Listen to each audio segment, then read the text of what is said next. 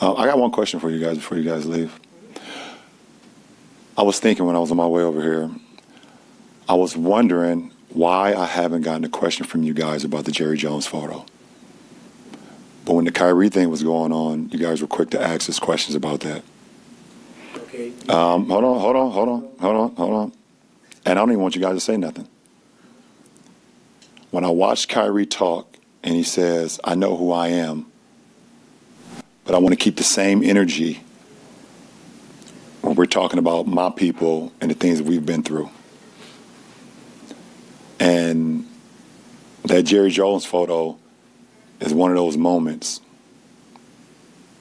that our people, black people, have been through in America. And I feel like as a black man, as a black athlete, as someone with power and a platform, when we do something wrong or something that people don't agree with, it's on every single tabloid, every single news coverage. It's on the bottom ticker. It's asked about every single day.